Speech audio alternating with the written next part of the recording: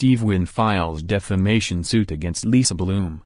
Embattled billionaire Steve Wynn has filed a defamation suit against attorney Lisa Bloom.